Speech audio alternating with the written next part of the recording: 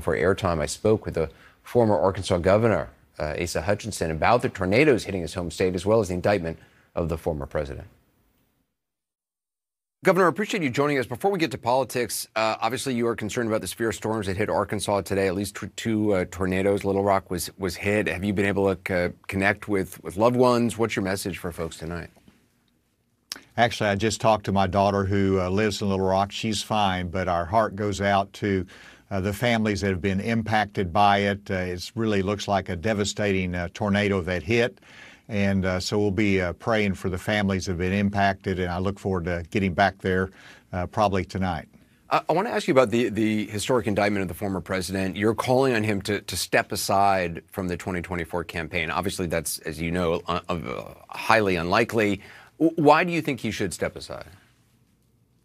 Well, you're right, Anderson. It's, in fact, not only unlikely, clearly he's not going to, and there's not any requirement that he does it. Nobody can make him do it. The reason I said that is, first of all, I believe that the office that someone seeks is more important than the person. And so clearly this is going to be a distraction. He's going to have to focus on his legal defense. And so it's when you look at the presidency of the United States, it is just not helpful. But the fact is, he's going to continue in it, and what's ultimately going to have to be decided for the nominee on the Republican side is the voters are going to have to decide it. And the concern is, of course, that this is just a big distraction. We have to remember the presumption of innocence continues in this case, and we'll have to wait further facts. Also, I mean, for anybody else running, they are going to be asked about it. For candidates who want to talk about the border or the economy or whatever, it does sort of suck up a lot of oxygen.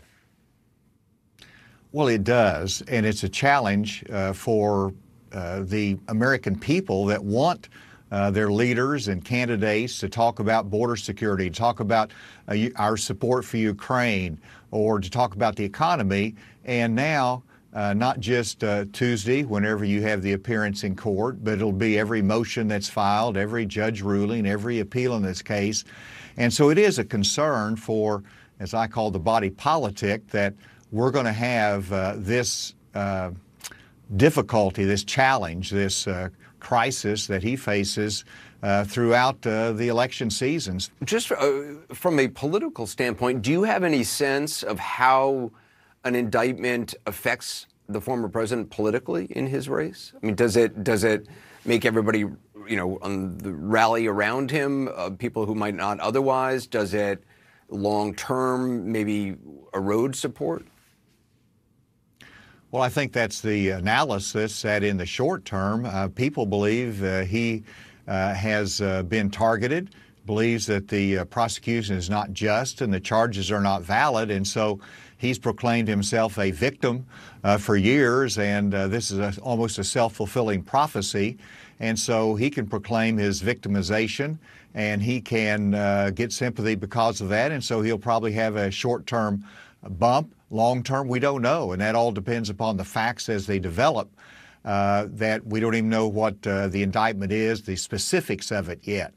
And then you've got other investigations that's ongoing, from the special counsel to that in Georgia. And so this is going to be a long-term saga. Your response to the statement that you put out yesterday, I thought was a very responsible statement. There's a lot of folks who have, immediately said they wouldn't extradite the president, or that the attacking the players in this, saying it's completely political. You've taken a sort of a middle ground. You said there are indications it could, there could be politics involved in this. I don't want to put words in your mouth. But can you just talk about why you chose to take the track you did? You obviously have a law background. You've been a prosecutor yourself. Well, when I heard the indictment, I sat down and wrote out my statement. And it's what I believe, that we ought to let the system work. Thousands of Americans face charges, and we trust our criminal justice system. We trust our jury system. And it's really the envy of the world. And so let's not prejudge. Let's let the facts develop. And he's entitled to the presumption of innocence, as I indicated. But I think it's important that we state our conviction, and I think I am standing alone on this point, saying let's let the facts develop and be patient.